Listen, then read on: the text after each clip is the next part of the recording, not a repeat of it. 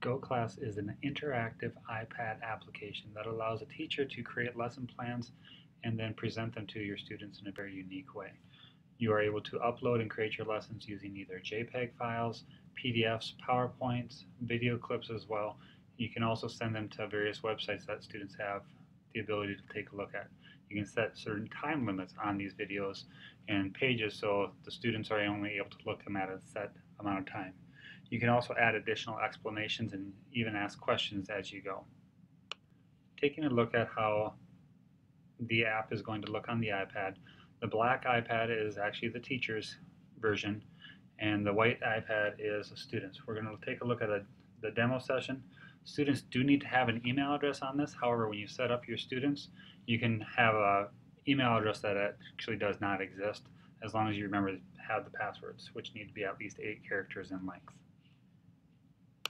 Once you have all your students ready to start, you simply select Start Broadcast, and immediately it'll send the picture of whatever is on the teacher screen to the students.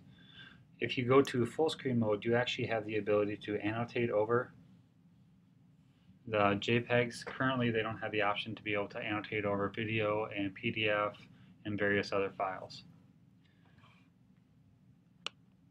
When you are using a media file, they actually set up where they will not send this to the student iPad. You'll actually be able to present this using your projector, or if you're using a reflector or anything along those lines. So you won't be able to actually start broadcasting it. When you're ready to ask students questions, you can set up the multiple choice questions as well. Once again, start the broadcast to have the students actually see it.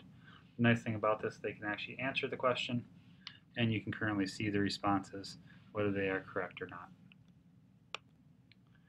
Here's actually an example of how a PDF file or web document might look. Students can go full screen and they can scroll and find exactly what they're looking for. Again, this would be a really handy feature to be able to annotate over this, but currently they have a lot of plans in the near future to be able to update some of these, so possibly that's something that's going to be looked into.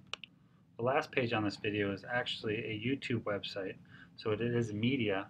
However, because it's a website, students are able to access it exactly like they need to, so this might be an independent video that they are going to need to answer, and then you can ask questions at the very end.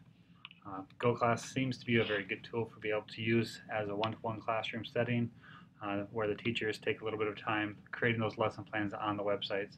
A really benefit is be able to simply upload your PowerPoints already, or another option to be able to annotate over those PowerPoints would be to making the PowerPoints into JPEG files to be able to upload.